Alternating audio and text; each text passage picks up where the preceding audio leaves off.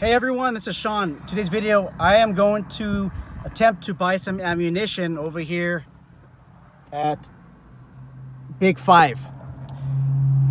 I've been basically stockpiling a little bit before 2016, 2017, before the ammunition laws came into effect. And this year, it just happens that I'm actually running very low. So I need to go in there and buy some ammunition. I've never been through this process before, and I want to share my experience. So I want to show you how difficult it is or how easy it is.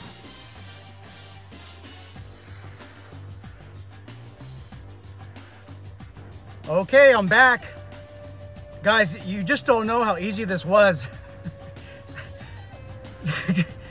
Total time for me to get to my car, film the 20-30 second clip about me going to Big 5, buying ammunition, talking about how I'm going to come back and talk about the process, and then me actually coming back to my car. You're talking about 12 minutes. It was fast, you guys, and there was no one in line. We just had to wait until that there was a manager that approved the purchase, and then I fill out the forms. So let me talk about the forms that I had to fill out. Well, actually, let me start from the beginning. So I came here about 11 o'clock a.m. and there was nobody here that was able to process my purchase. I told them, hey, this is the first time I'm buying ammunition. What do I do? It's been many years since I purchased ammunition. So they gave me this form here of everything that I need to do.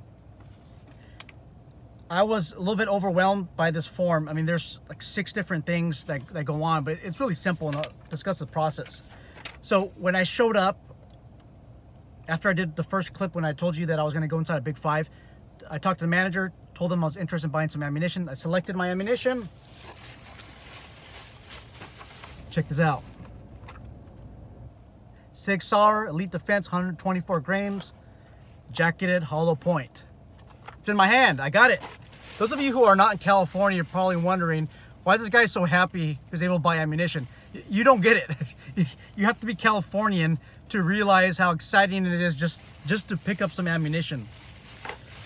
So when I went in there, they needed a copy of my driver's license.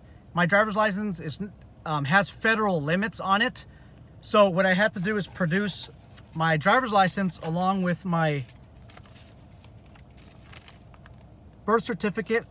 You guys that just saw my birth certificate, it's an old one, as you can see. They don't even make birth certificates like this anymore. That's how old I am. So I fill out this little card about this big, 3x5, my email address, my full name, and I think that was it, and a phone number. I filled that out.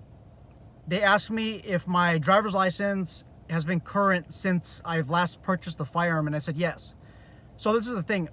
I've had firearm purchases for the last 20-something years, and my handguns are in the California Department of Justice roster system, whatever database that they have. So if you have purchased a firearm in the past, your background check goes a lot easier and a lot smoother. So I had to pay $1 for this background check. If you never had a firearm, then I believe it's a $19 fee for the background check. It might be $20.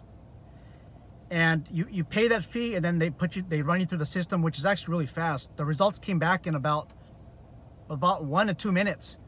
It was super fast. And after that, the lady at the counter says, okay, I need to walk you to the front. And I was walked to the front, went to my own register, paid for my ammunition, and walked out. Guys, it was 12 minutes. That's how easy it was. Now, unfortunately, Big 5 only has self-defense loads. I didn't see any target ammunition for 9mm, so that's what I picked up. I have a course that I'm going to go to pretty soon, and it's a red dot optic course. And part of the requirements for the course is you have to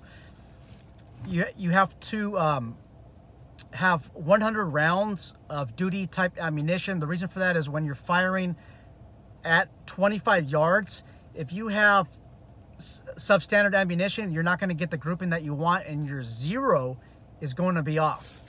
So that's why you're required to show up to class with 50 rounds of duty type ammunition.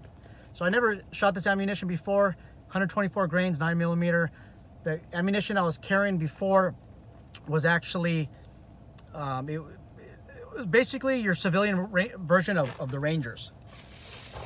Now, I know some of you internet trolls are saying, hey, Sean, why do you need to do a background check if you are a Big 5? Didn't you say you're a police officer, you're a law enforcement officer? You're lying. I caught you lying. You're making this all up that you're a current law enforcement officer. So for all of you trolls out there, the reason why I just walked in there and did it this way, and I didn't show any law enforcement credentials, is because I want to make a video to show you guys how easy, how unintimidating it is to purchase ammunition in the state of California. Initially I was getting a little bit antsy because of the process, and I mean, I have nothing to hide. It just, you don't know what to expect. So I wanted to try out, and I wanted to share my experience with you. This video is especially helpful for those of you who are coming to the end of your stockpile of your ammunition. Maybe you just barely turned 21. You're eligible to purchase a firearm. Obviously, with the firearm comes ammunition. So, hey, this was not bad at all. And I'm happy to say that I got my 50 rounds of duty type ammunition. If you have questions, concerns, let me know. Looking forward to dialogue. Also, let me know if it was this easy for you to purchase ammunition.